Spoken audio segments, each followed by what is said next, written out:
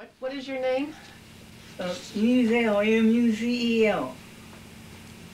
What were your parents' names? My mother's name Jane.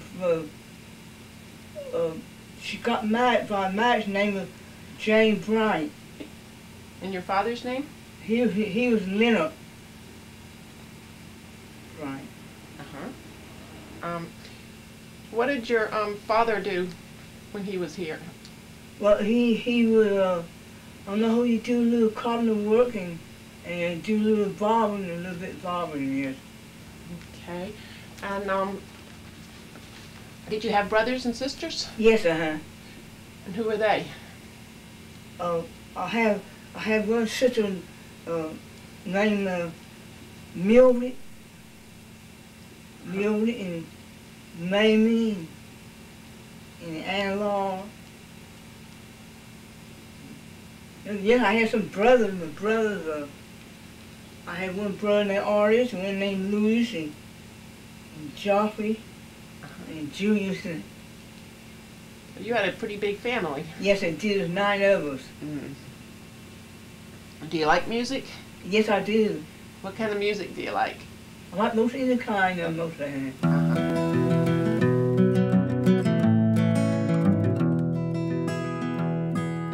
I used to sit on Grandpa's porch and watch the world go by.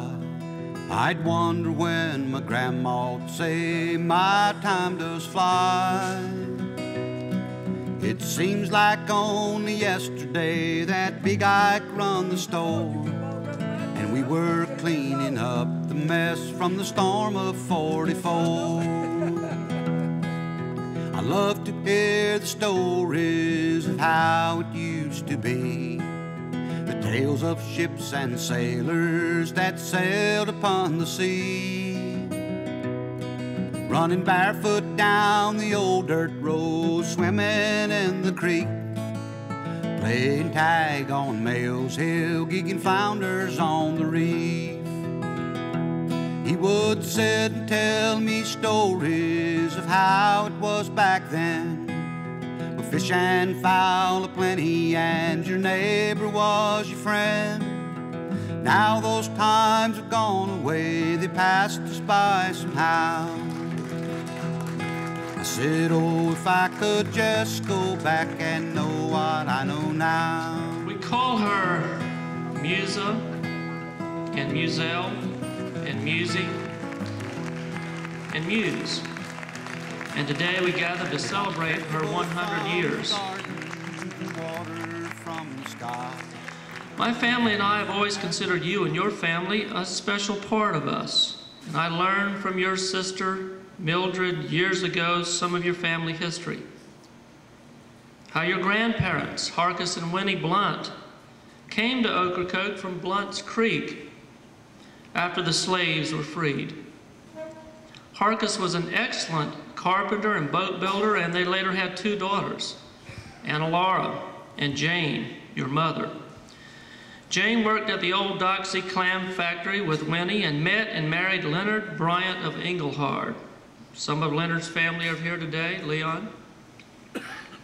As you begin the 2nd century of your life, we just wanted you to know how special you are and what your life has meant to all of us, and that we love you.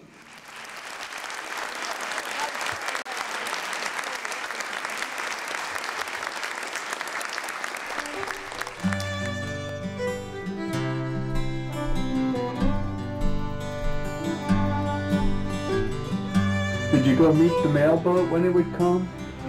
I wouldn't, but some other people meet the mail. A lot of people would meet the mailboat. When she came, we used to have the mailboat bring mail in. Used to be the post office on the other side of the creek, but not there anymore. The kind of mail too. People used to go and meet the mailboat down to the wharf.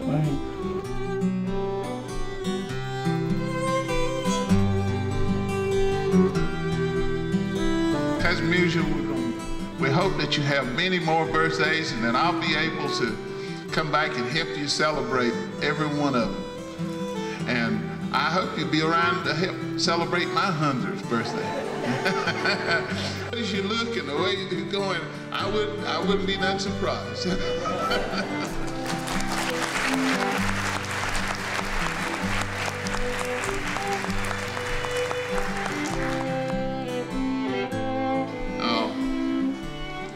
This is my cousin.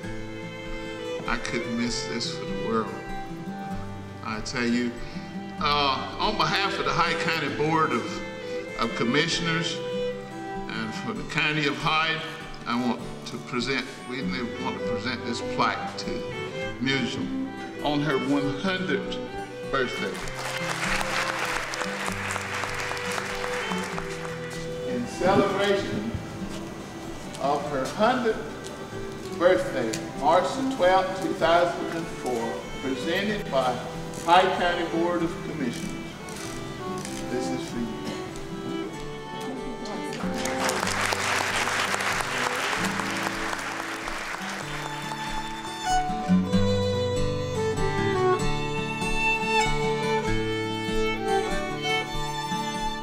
When Kenny first asked me to speak, I said no, I can't. The next time Kenny and I spoke to each other, I said, Kenny, I changed my mind. I decided to speak. He said, I know. How do you know? Well, I know you, Mary. And I know you have a big mouth, et cetera, et cetera. At Mew, I remember how Charles, your son, used to wheel me in my little red wagon in the backyard. That was one of the pleasant memories when I was 4 or 5 years old. I remember when you, my mother, and I were walking down the street in Beaufort, North Carolina, and your suitcase flew open, and I, a 4-year-old, was delighted. To me, that was hilarious. That was a memory. There were so many other things that I remember. I remember how you used to play the music all day long. She loved Nashville. And she used to drive Aunt Ann and me crazy sometimes because she would play one song forever, on and on and on. And Aunt Ann would say, can't you stop that sometime? But then we would look at each other and we would say, oh, we thank God that she's here with us. And we did. We thank God that you were able to play that music. Whenever I was ready to pack to go home, we always exchanged gifts. You, Aunt Babe, and I. But I remember on one occasion, you did not know that I was observing you very carefully. And you, with your meager savings, went into my purse, and your hand went into the purse, but I had seen the whole scene. You were not removing anything. You had first gone into your dresser, and you had removed $10, and you silently, out of the goodness of your heart, put that $10 in my purse. That's something I will never forget. And at Mew, I will just sign off by saying, thank you for the memories. I've got 3 things to say and present to Muse. The first one is a letter and a document from Senator Mark Basnight, who very much wanted to be here tonight and could not. So he does send this letter. And a number of years ago, Mark visited Muse at her house, and I took a picture of the 2 of them standing on the porch. And that picture today hangs not only over her bed, but also in his office, a very important picture to him.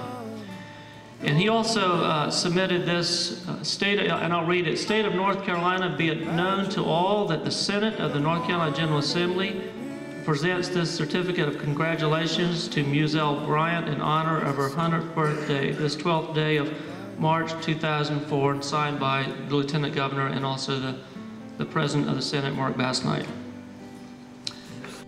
The second thing is a letter and also a document from Governor Mike Easley. And very quickly, that letter reads, Dear Mrs. Bryant, it is my great privilege to extend greetings on the occasion of your 100th birthday on March 12th.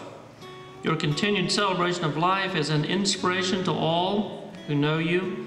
We are indeed fortunate to have the wisdom, experience, and guidance of our senior citizens. Birthdays are a special time for all of us, and I know your birthday celebration with family and friends will be filled with laughter and fellowship. This is the perfect opportunity to reflect upon days gone by and also to look forward with anticipation to the future. Again, congratulations on reaching this tremendous milestone. With kindness regards, I am Mike Easley. And then a certificate which reads, the Century Club, a Centennial Certificate of Appreciation, Mrs. Muzel Bryant, in recognition of your service to your state, family, and community. We honor you who are 100 years and older, given this 12th day of March 2004, and signed by Governor Easley. It keeps my feet on the ground.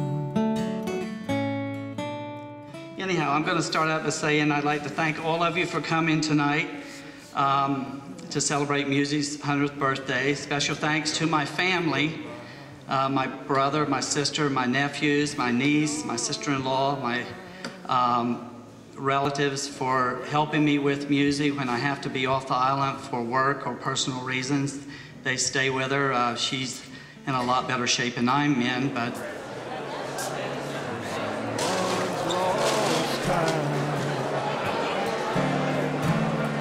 and somehow I've learned how to listen to a sound like the sun going down. The magic the morning is bringing is a song. We also hope you join us later tonight in the dance, like you did for Kenny's birthday party a few years ago and didn't get home at 2 a.m.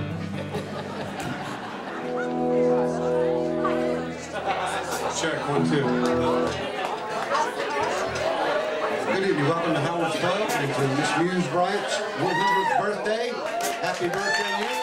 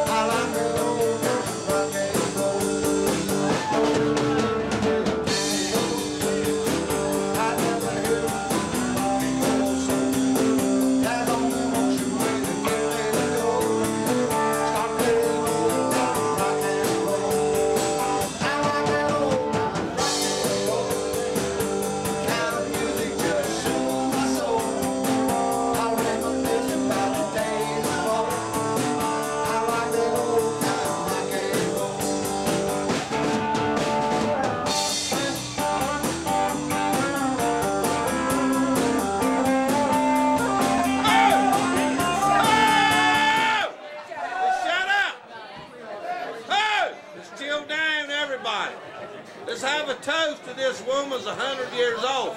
There's nobody in this house that's going to live that long. I'm going to tell you. Let's have a toast to this woman, 100 years old.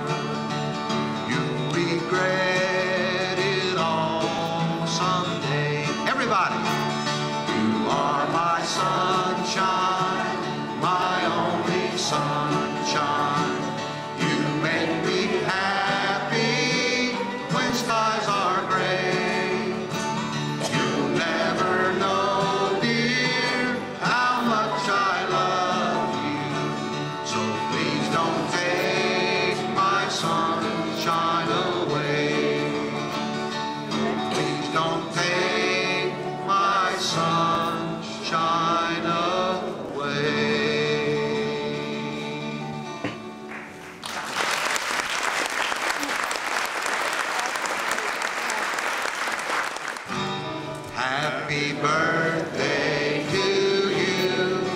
Happy birthday to you. Happy birthday, Miss Muzel. Happy birthday to you. Oh, if I could just go back and know what I know now. I said, oh, if we could just go back and know what we know now.